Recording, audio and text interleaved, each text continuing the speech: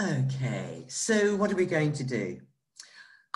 Let's just put this up. So self-study, quite a difficult thing to do. You're working at home. We've all been sort of sheltering and self-isolating and staying away from people.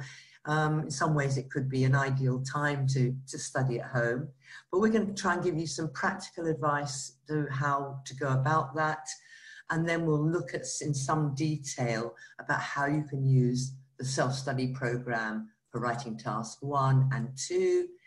We'll look at some top tips for improving your writing, even when you're working at home by yourself, and a summary, and then some questions and answers. Okay, so let's start with the practicalities of working from home, from studying by ourselves at home. So there are a number of sort of practical things that we need to think about before we even start studying at home. In the chat box, please, what sort of things do you think we have to consider, we have to plan before we start studying at home? What sort of things, goals, says somebody, breaks? Yeah, absolutely, Ahmed. Goals and breaks, good study atmosphere, distractions, yeah, organize ourselves, materials room, time management, yeah, we should know what to study, absolutely, schedule. Now, all of these are excellent answers. So, I mean, we're all different. We're all living in different environments and conditions. So I think trying to establish a routine that suits you best and is appropriate to your living conditions is very, very important. So let's start with one thing I think is important, excuse me, setting a target. One of the most important things about studying on your own is being clear about what you want to get out of it, what you want to achieve. For each of the self-study programs, that's writing, reading, listening, and speaking, you need to set yourself realistic targets based on the time you have available. It could be something simple like, this week I will write and check 2 writing task 1 questions, or this week I will start a vocabulary notebook and will record at least 5 new words and expressions a day and try to learn them. So break up what you need to do into small, achievable chunks. Write your targets down, and at the end of the study period, tick off the ones you have achieved. This helps you build motivation. I mean, I love writing lists of things that need doing, and then ticking them off or crossing them out is an enormous pleasure. And I feel as if I've really done something. That might work for you too. If there were some you didn't achieve, perhaps ask yourself why. Did I set too many targets? Were the targets too broad or too big to actually achieve in the time? And use this analysis to set more realistic targets for your next study period. I think regular setting and reviewing of achievable short-term targets will help you stay motivated and stay studying. Okay, next thing, a place to study. Now, ideally, it would be a room of our own. That's not always possible. So find a place. It doesn't have to be huge, but a place that can be your study corner, your little niche, and where you can keep all the things you need, like pens and papers, notebook, if you're like me and still like actually having a physical notebook, dictionary perhaps, and of course your computer or your device. And it's a real bonus if you can make sure you've got somewhere with natural light and a comfortable chair.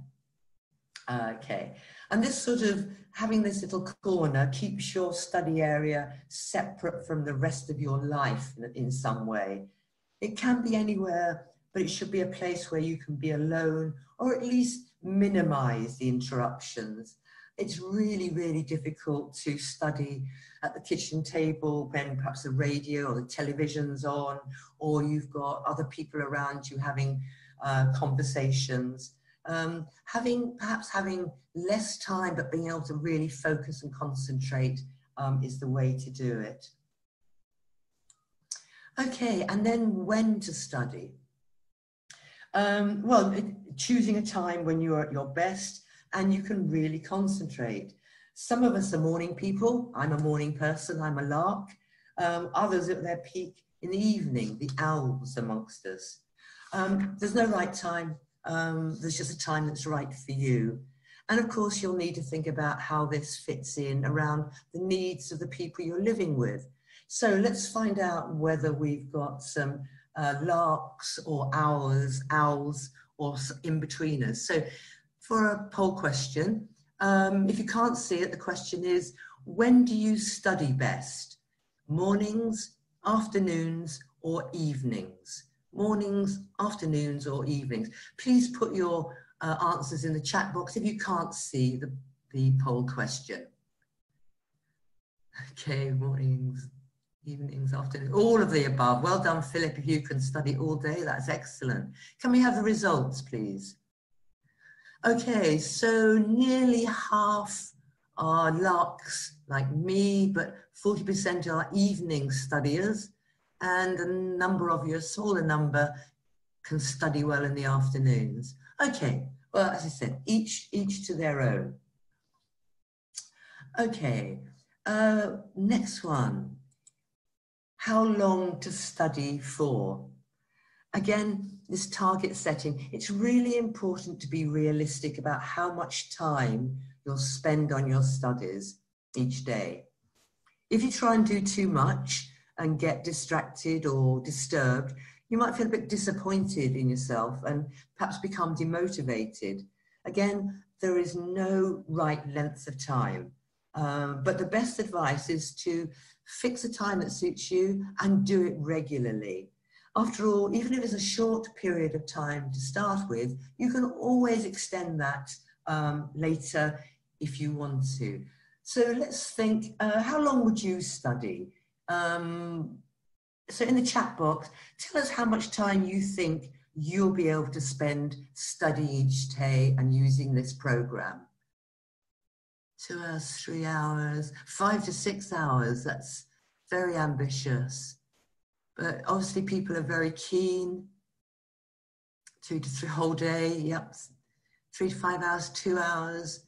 Okay, everybody, well, as I said at the beginning, everyone's different and in different circumstances and have different needs. Okay, excellent, all right.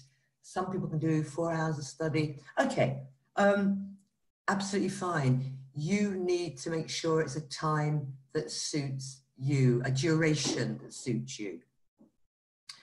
Okay, what else to think about? You should think about getting some support. You might find it really helpful if you've got a friend who's also studying for IELTS and perhaps he is using these self-study guides as well. Perhaps you could arrange a time to chat about what you've learned and perhaps what you found difficult. I think talking through your work with someone else often makes it clearer in your own mind, in your own head. It sort of clarifies things. Another option is to share your progress with friends on social media each week or inform a family member what you have achieved. Explain you just want them to, I don't know, acknowledge and encourage you to keep going. Even if they can't actually help you with the content of what you're doing, I think just telling somebody else about it helps you validate for yourself what you've done, and again, helps build the motivation to keep going. And finally, be kind to yourself. Remember to be kind to yourself. If you plan to study for more than an hour at a time, do give yourself little breaks, even if you just stand up and have a stretch. Give yourself a treat or a little reward when you've achieved something. I mean, that would be chocolate in my case. Congratulate yourself for whatever you have managed to do. Even if you didn't do as much as you wanted or planned to do, always focus on the positive. Okay, so let's find out how you would reward yourself or give yourself a treat. You've just completed a nice bit of study, you've done really well. What little treat would you give yourself? Tell us in the chat box. Take a break, sleep, okay. Play a game, ice cream, cup of tea, a massage. Oh yeah, that'd be nice. Chips, coffee, watch a movie, take a nap. A walk, yes, yeah. A little nap. Lots of you like a little bit of exercise, a little bit of sleep after your studies. Listen to music, tea. Okay, excellent. Gardening, that's a nice thing to do when you've been studying. Someone, yes, wants to watch a movie, eating a bar of chocolate is sufficient. Okay, I think everybody knows exactly the right way to treat themselves. Okay. So let's look at what we are trying to achieve. What are the aims of this writing self-study program that you have? Okay, so the main aims are that you understand the format of the writing test and what sort of task you have to do. The more you know about what is going to happen in the test, the more confident it can make you feel. You don't then have to worry about all of that. You know exactly what you're doing and you can focus on the task itself.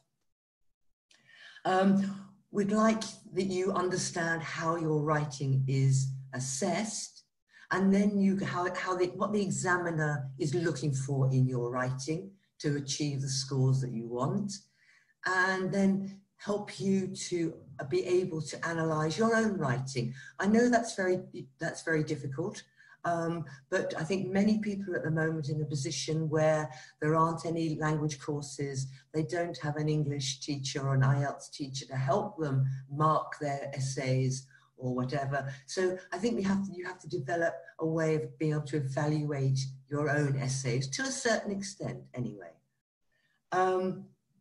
And then we can look at, the program shows you how to develop the appropriate vocabulary for writing task 1 and writing task 2, and the appropriate grammatical structures.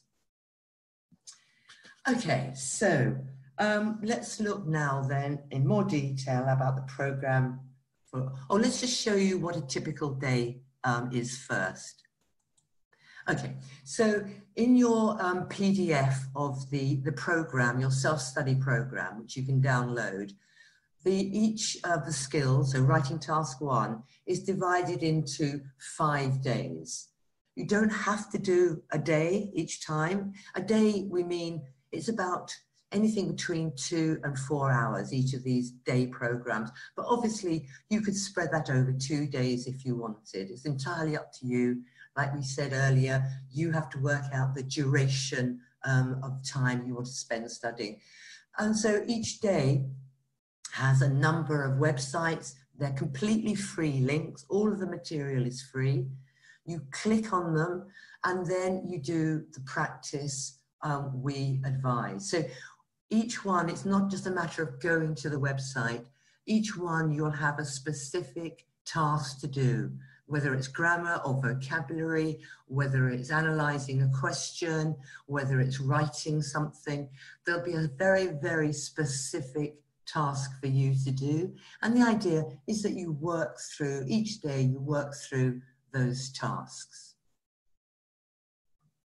Okay. So, as I say, more detail about program for writing task 1. Okay, so on day 1, we've got knowing about the test and understanding how the test is marked. So you'll go to websites where you can look at the information about the test, you can understand what the examiner is looking for, and you can download what we call public banned descriptors.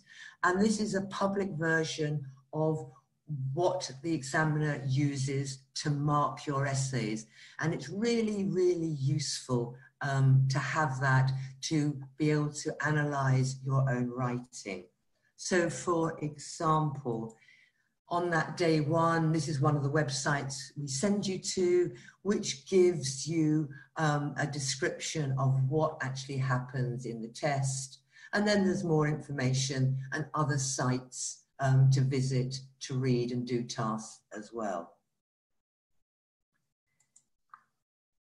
Okay, so on day two, we think it's quite important that you know what your level of English is at the moment, because that will give you a good idea of the sort of score that you might get in the IELTS test. So we send you to the British Council site where you get a completely free English language level test, which will tell you what level you are at currently. So I think that's really worthwhile doing. Then we're going to, you'll be looking at the grammar and vocabulary practice for describing charts. So that could be a pie chart or a bar chart or a line graph. Those are three very common types of task for writing task one. And then once you've done that grammar and vocabulary practice, there'll then be a practice task for you to do, and then an analysis of your writing. Again, all of this you'll have help with. There'll be questions to ask and things like that. So it should be easy for you to get some idea of what your writing is like.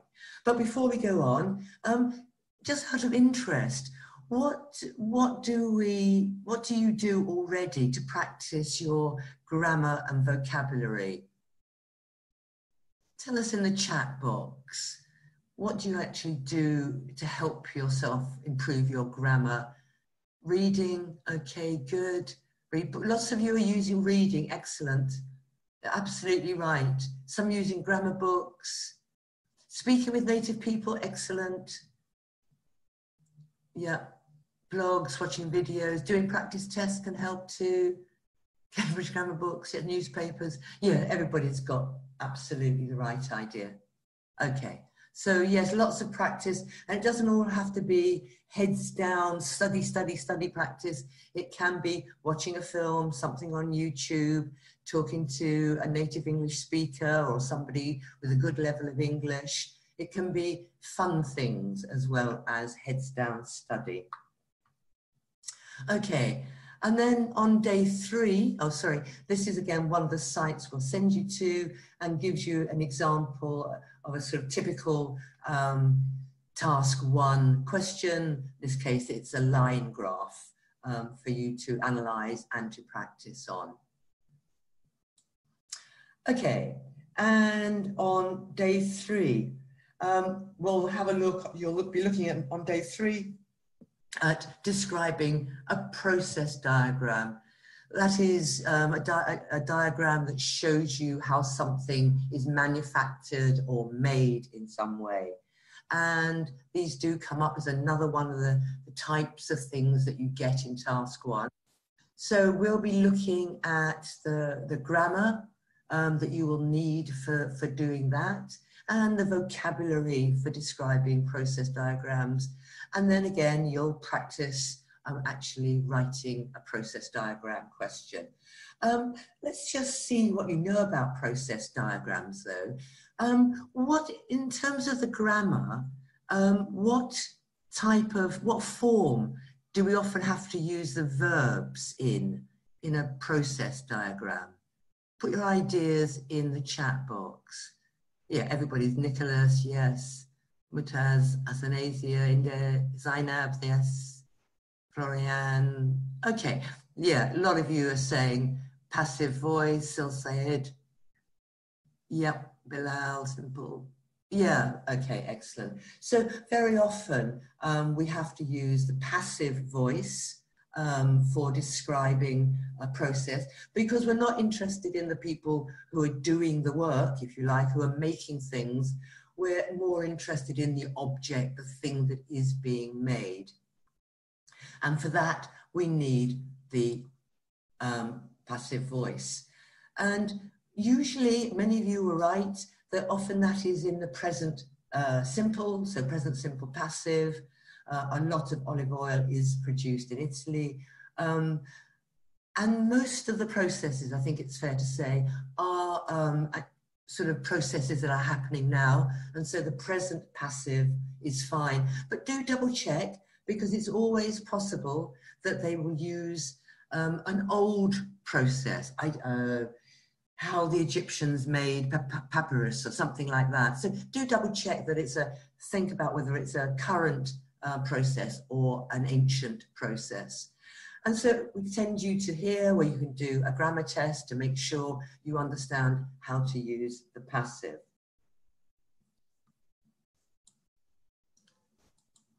Okay, going on to day 4, the other type of diagram that, excuse me, that you might have is a map question, or sometimes it's one map, sometimes it's a 2 map question.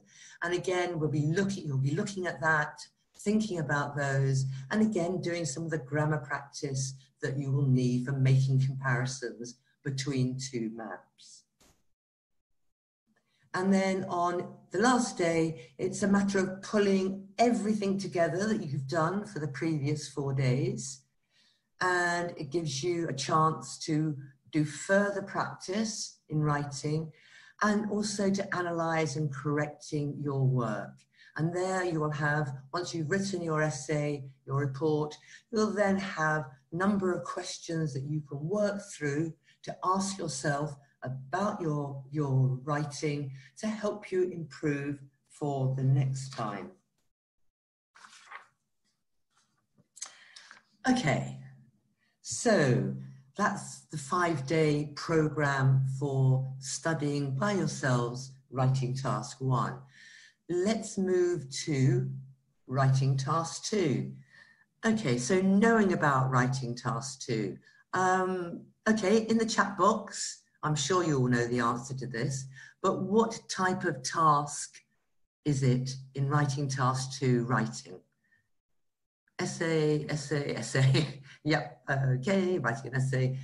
Everybody seems to know that. Okay, so more information, please. What sort of essay do you have to write? Yes, somebody saying opinion, argument, yes, argumentative. Well, giving arguments, yes, opinion essay. Problem and solution, Margarita, yes, exactly. Yep, okay, people have obviously know their stuff. Yeah, so you have the sort of to what extent do you agree? You have some people think this, some people think that, what do you think? And you have a problem and you're asked to describe what the solutions are perhaps. Very good, okay. So it's just getting more information about what the task is, again, so you can feel confident when you go into the test center. Okay. On day 2, you'll be looking at how the test is assessed. And again, I know a lot of you have been to these webinars before and know lots and lots of things about the IELTS test.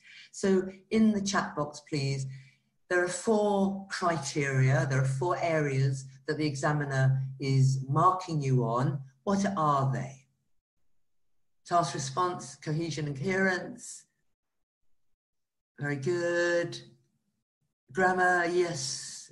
One more that's missing, vocabulary, absolutely. So task response, how well you answered the question. Coherence and cohesion, how your essay is linked. Lexical resource, your vocabulary. And grammatical range and accuracy, your grammar and how well you use it. Okay.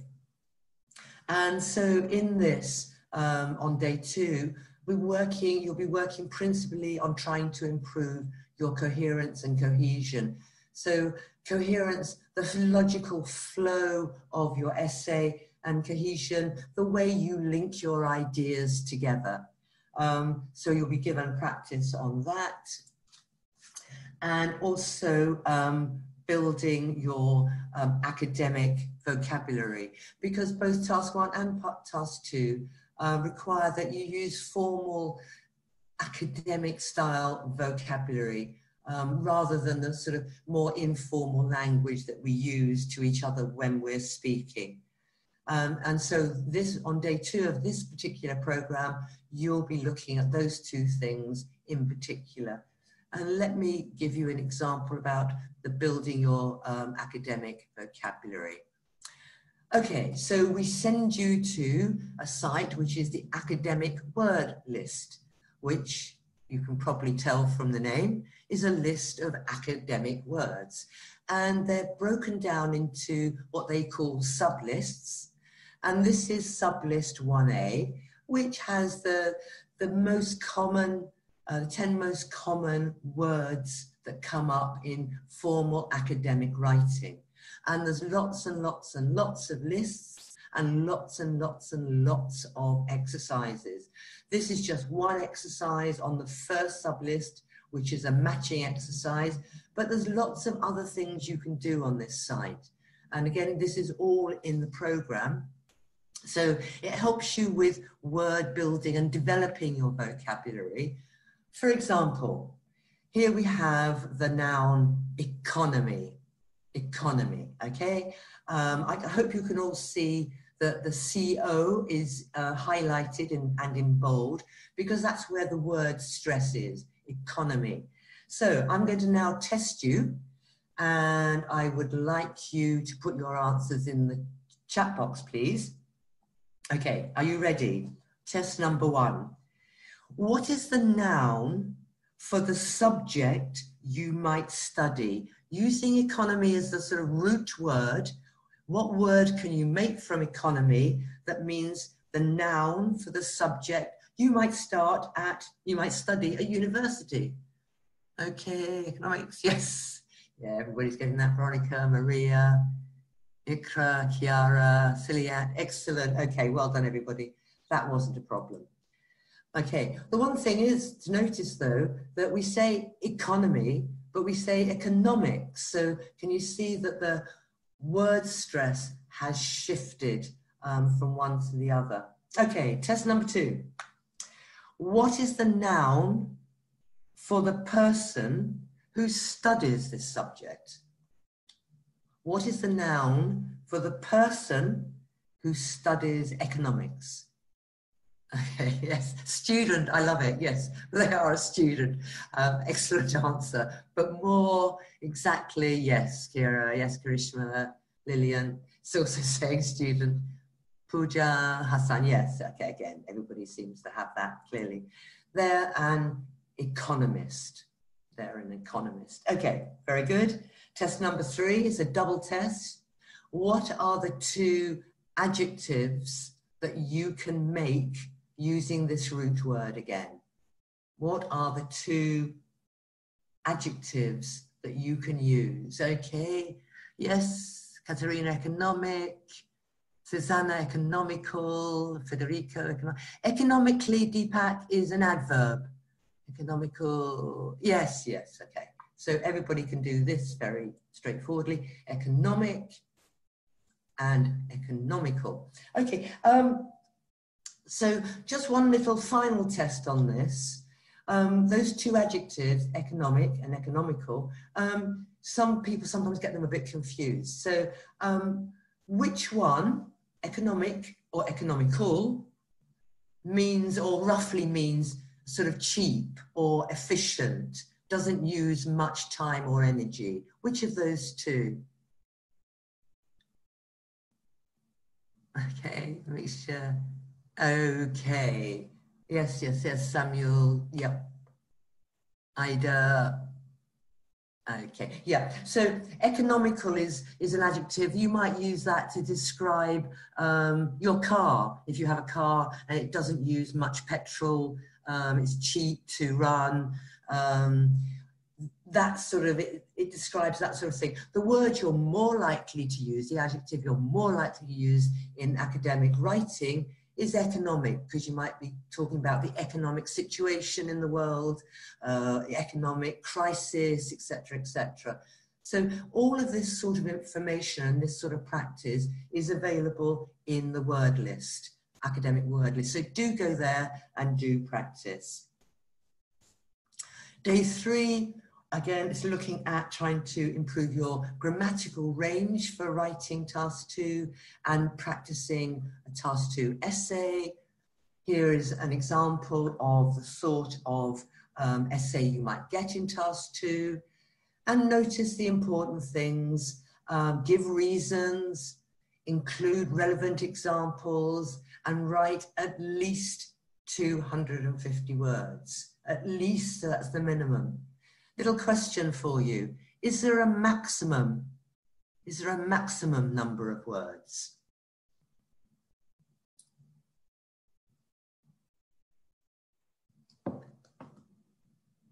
No, good, well done, everybody. There's no maximum, there's only a minimum.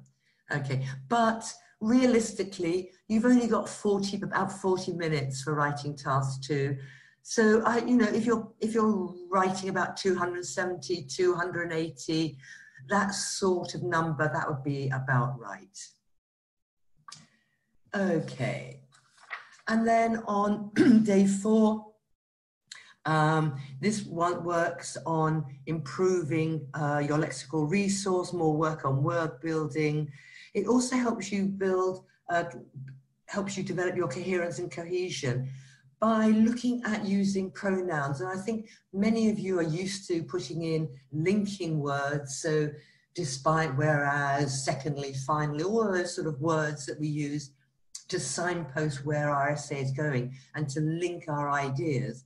But if you like, a slightly higher level way of doing that is to use pronouns. So instead of repeating a noun, you use a pronoun. Or you might use something like this, means using this to represent the idea in the previous sentence. So it gives you practice on that slightly higher level of cohesion work. And the other thing for day 4 is, I know lots of my students in my classes, the one thing they really say is difficult for them is how to find ideas when they haven't thought about the topic very much before. So we also have put in some ideas for you to practice developing ideas for these essays. And lastly, like in the last day for writing task 1, it's actually a timed practice, so 40 minutes writing, and then an analysis of your essay. There's a long checklist for you to read the questions, read your essay, see whether you did that or didn't do it, and being able to work out how you've improved since day 1. Okay, so let's then look at some top tips. Okay, I think when I asked you earlier about how you studied already, a lot of you put in reading, and I was really, really pleased to see that, because reading helps good writing as much as anything else does. But try and be active readers, excuse me, not passive readers. Don't just read an article and think, oh, well, I've done my reading for today, or, you know, whatever. But try and ask yourself questions. Be a really active reader. So, you know, find useful vocabulary and expressions and note them. Ask yourself at the end of the reading, did you agree with it? If it was an article in a newspaper or a news journal, did you agree with what the writer was saying? Did you think it was well written? Did you think it was interesting? Would you like to know more about that subject? Try and ask yourself questions rather than just see it as something that you've done and finished with. Keep good vocabulary records. Now, everybody records vocabulary in different ways. You can make lists, you can use mind maps, you can do it by subject. any way that you like, that you choose, that's useful for you. The most important thing is you can find the words again after you've recorded them. So whatever way you want to. But do remember that a good vocabulary record is not just the word in English and the translation into your language, but it's also important to record the part of speech, for example, whether it's a noun or a verb. If it's got another word that goes with it, is there perhaps a preposition after it or before it? Is there another word that collates, that goes very strongly with it? All of this can be recorded, and also write all the parts down. So if you've got the verb allow, write down the noun, allowance, write down the adjective, allowable. So write out the word family as well to try and build your vocabulary. Be critical of your writing. Ask yourself what spelling or grammar mistakes you often make, and write those down somewhere and try and eliminate those particular special mistakes that you make. Obviously, in the test itself, you won't have spell checkers or grammar checkers, but you will while you're studying at home. So what I would suggest is that you write your essay, okay, and then go away, leave it, because I find that if I've written something, I can't see my mistakes. So go and have that break, have that short walk, have that piece of chocolate, listen to some music, and then come back to your essay, put on the spell checker and the grammar checker in English, obviously, and then look through your essay. Look at the things that you can correct yourself, make a list of the words you're spelling wrongly, work out what the grammar mistake is, and make notes on those things. And each time you write, use the public band descriptors, which you can download on day one, to analyze your essays. And then look at what they say. For example, in band 7, for a band 7 in task 1, you need to write a clear overview. Ask yourself, did I write a clear overview? In task 2 for band 7, you have to write a clear position. So did you write a clear position? So you can use these public band descriptors to help you analyze your essays. Okay, so let's go through and summarize what we've looked at so far. Okay, so we looked at organizing a study place and study time, and how important that was. Setting realistic targets. Don't be hard on yourselves. Produce lists of things that you think you can do. And remember, if you're anything like me, tick them off when you finish doing them to make yourself feel better. Then we looked at understanding task 1 and how it's assessed. You'll be looking at the vocabulary grammar for task 1 and some practice, and of course the same for task 2. Okay, we will finish now. I'm going to go over to the questions.